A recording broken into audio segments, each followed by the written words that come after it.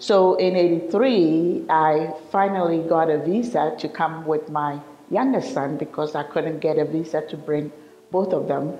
So the initial goal for coming in 1983 was to come join, first of all, my husband, family unification, and then secondly, to continue with my own education.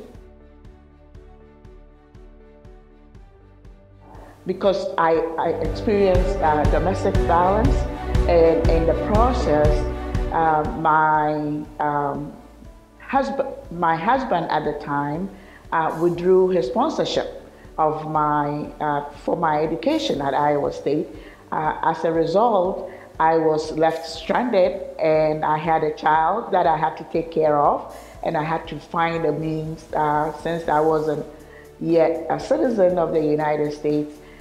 That posed a big challenge for me. There was a battered women's shelter, so that's where I ended up, and that's where my life really started and took off. There wasn't any help for an immigrant like myself and my son, and so Len decided to share my story with the then director, the chair of the board of directors of the battered women's shelter at the time in Ames. At the time, I didn't even know she was Dr. Judy Collins. I just knew her as Judy. She was very generous with her time. She listened to my story, and she said, "I'm not making any promises, Jane, but you understand that your story is very dear to my heart, and I'm going to try to do my best to help you." And so Judy then proceeded to contact her friends. I was very, very, very fortunate to have been in the shelter and to have been exposed to Dr. Judy Collins, who then took my story and made it into what it is today, really, because without her, there would have been no undergraduate. Without her, there would have been definitely no master's, and without her, there would have been no doctorate. And so now today, I sit here as Dr. Jane Adjuman.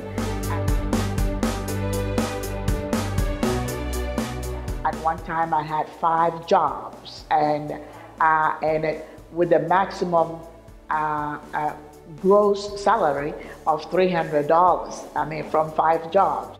What the TRIO Upward Bound program and talent search programs do is we seek out low-income households where neither parent has a 4-year college degree, and then me and my staff go out and visit them in the schools.